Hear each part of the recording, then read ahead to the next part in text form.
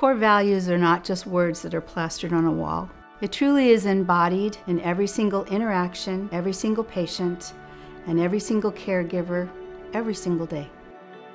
Everyone at Providence Holy Cross is passionate about providing the best care possible for our patients and fulfilling the mission of Providence to help all those in need, regardless of their means.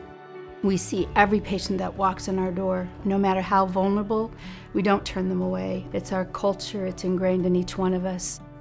There's a difference between fixing someone physically and I think really truly healing somebody in the largest sense of the word.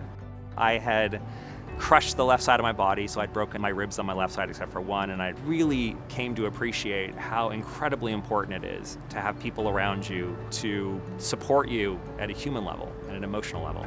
It's that community feel and the togetherness that really makes a big difference in how we take care of our patients. So over the last few years, we are starting to feel the growth of the community in the hospital. I'm very fortunate as an emergency room doctor to get to treat everyone regardless of their access to health care. We're seeing more and more patients every single day.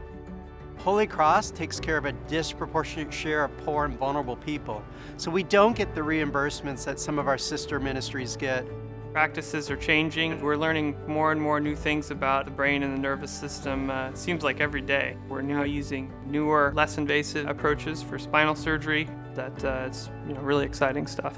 I have witnessed some remarkable miracles at the bedside. Equipment can be very expensive in these specialized areas. Tools that help our artists do their work and have absolutely contributed to better outcomes because of it.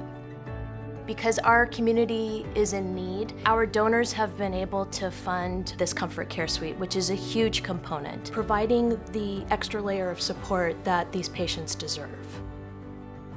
Unfortunately, I've lost my husband about 5 years ago. We were looking for a place that we would do some charitable work. We went to Providence Holy Cross. It's just the feeling you get when you're there. It's very warm. The people that work there are devoted to whoever is at the hospital, and we just found it to be a wonderful, wonderful place. We have had donors give us money so that we can care for some of the smallest, most vulnerable patients in our neonatal ICU. I got pregnant with twins. One of the babies had to spend some time in the NICU because she inhaled some fluid. It was comforting knowing that they were there to look after her when I couldn't.